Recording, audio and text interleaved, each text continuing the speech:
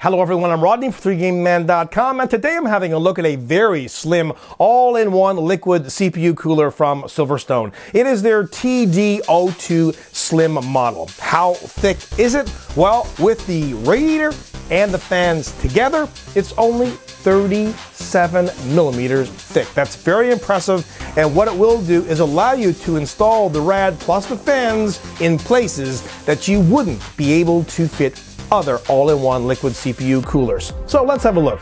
There's nothing wrong with this box. Looks awesome, and it has lots of pictures as well as features and specifications about the product on it. Inside at the very top you'll find a user's manual as well as a quality piece of styrofoam. And by the way, this is packaged extremely well. Another piece of styrofoam here surrounding the very slim radiator. It is also in a plastic bag. More plastic here. The slim fans are in another bag.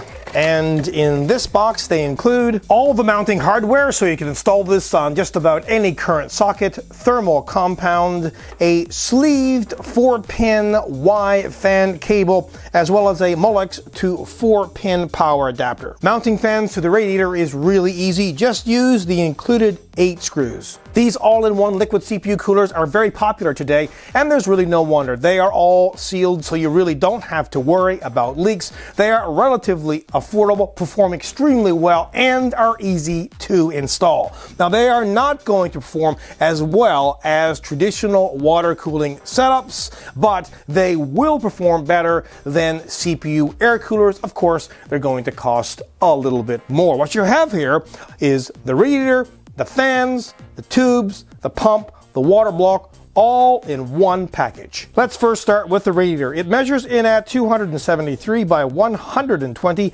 by 22 millimeters. That's the length, the width, and the height, and it's aluminum. It comes with two 120 by 120 by 15 millimeter PWM fans, and each fan has a 4-pin connector. The speed is from 800 to 2200 RPMs. The noise level is from 16.5 to 27.4 decibels. The rated voltage is 12. The rated current is 0.02 to 0.15 amps.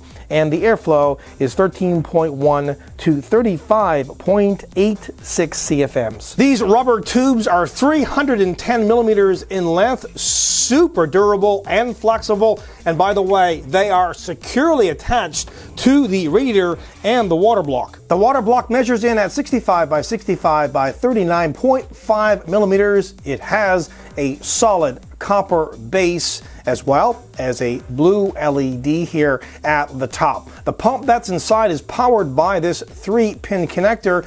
The motor speed is 2,500 RPMs. The rated voltage is 12, and the rated current is 0.35 amps.